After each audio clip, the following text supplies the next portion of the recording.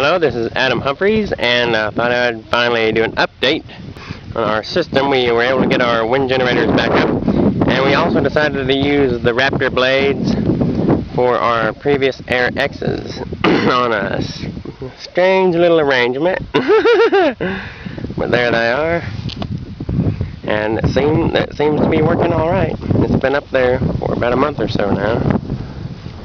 That's our arrangement, and as you can see, we're awaiting new panels here, 125 watt panels, 2 of them on each one, but they're still going to be all wired in series. Alright, so let's take a look at the insides here. The kilowatt hour logger that I had developed previously for the wind generators. And here it is. Now let's focus this properly. It's showing the current day right now, and as you can see, we haven't been making a whole lot as of recently, but there are two issues with this thing. One, the current it reads in the higher end seems to read about 2 amps higher than what the charge controller here does at the moment. I really don't know which is more accurate.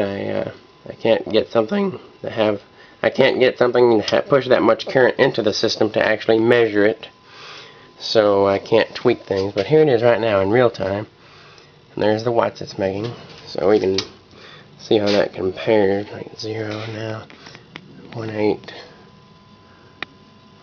What -1? Oh, what is going on here? I don't know,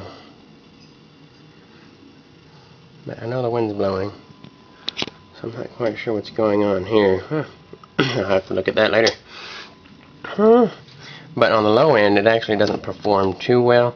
It'll actually won't read anything like 500 milliamps. When this one reads 500 milliamps, it won't read anything here. So that's the drawback. That's the only drawback that I know of. But other than that, though, you know, that's the only drawback other than it reading high on the higher end. It'll read 2 amps higher, and the timing is off. If you don't, I didn't use a crystal, so that's my fault. Timing is off because, let's see, I plugged it in, turned it on at midnight, maybe about midnight or so, or 12:30, and now, a month or so, or about 2 months later, it resets the watt hours at about 5 o'clock. So that's pretty bad timing in my opinion, but it's a lot better than what we had, since we had nothing, and this is after the tornado here. Nothing at all. And I don't know where that came from. But eventually we can get back. There we go.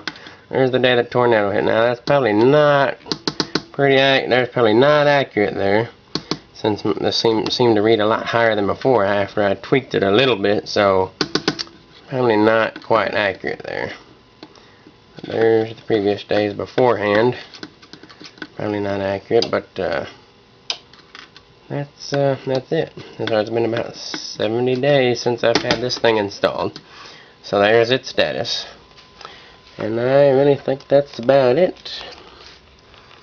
Our solar, we've been doing pretty good on the solar. We're making about 560, 70 watts right now, and 3.2 kilowatt hours. So yeah. Ooh, 620 watts. Yay! It was tracking. Okay. Excellent. So that's it for that. That's the update. So thank you for